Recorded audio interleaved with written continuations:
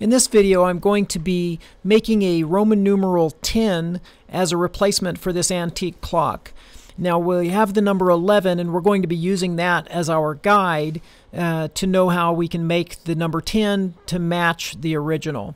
So the number 11 had a pin in the back, actually had two pins in the back, but I broke one off. And so here I'm just using a little bit of copper wire and folding it to create a replacement or a pin for the back of the number 10. So here's the pin that we'll be using for the back of our number 10, and you'll see how that's attached here in just a bit. Now I'm measuring the original. I'll just redraw this in my CAD system and print it out on my laser printer so that I can cut a template that we can use for making the replacement numeral. Found a little piece of copper, and it's a little thicker than what was used on the original numeral, and so here I'm just using a ball peen hammer to kind of stretch it and thin it out a bit so that we have something similar to the original. Putting a little spray adhesive on our template and sticking it to the piece of copper, and then I'll just take the set of 10 snips and cut it down basically to size. And once I'm close, I'll file it right up to our template. Now, at this point, I realized that we're going to be adding a dome to the shape of it, which is going to require a little bit more copper, so that as we add the dome, it comes back to the same diameter. So I'm stretching it out a bit more there. And then here I'm dropping it into a dapping block, and I'll just tap it into there to add that dome shape to it, and then you'll see that the diameters come back to about the original. Here I'm putting it on a tripod, and I'm going to be attaching the little wire that will be used to attach it to the clock using some vitreous enamel. And this will also be what we use on the surface. So I'm going to dump a little bit into the back of the numeral, and it's basically powdered glass. And I'll push it around a little bit there and try to get it into the middle of our little holding wire.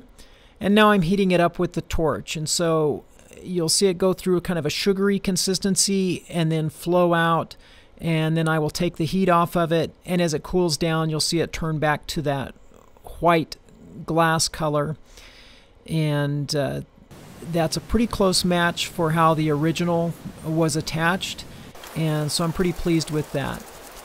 Now just cleaning up the front of the numeral, a little bit of fire scale on it from using the torch on it, and a little bit of alcohol. And this is a holding agent which will help the powdered enamel stick to the surface of that dome. So I'm putting a little bit of this on, and it will dry out, and then when we fire it, it won't cause any problems with the enamel. It's made especially for this process.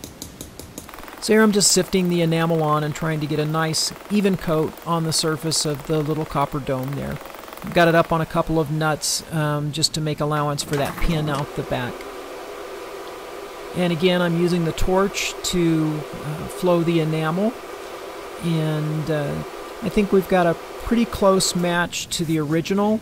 Looks like we've got a few more little flecks of maybe copper oxides or something in there than the original, but I'm pretty pleased with that. This is a marking compound made by a company called Cermark, and it's made for marking ceramic and glass using a laser. The original was probably painted and refired with a paint on it, but we're doing it a little bit more modern here. So I imported a Roman numeral into my CAD system, and I'm just massaging it a bit to try and make it look like the original numeral. Here I'm making a little template using the laser so that I know right where to set the numeral in place so that we can mark it right in the center. Now what's happening here is that marking compound that's sprayed on black in color has dried to a gray color, and where it's being hit by the laser, it's actually bonding it to the surface of the glass, almost firing it on a 4/1000th of an inch scale to the surface of the ceramic. Where it hasn't been hit by the laser, as you'll see in just a minute, it will just rinse right off. But the portions that have been hit by the laser are now bonded to the face of the ceramic.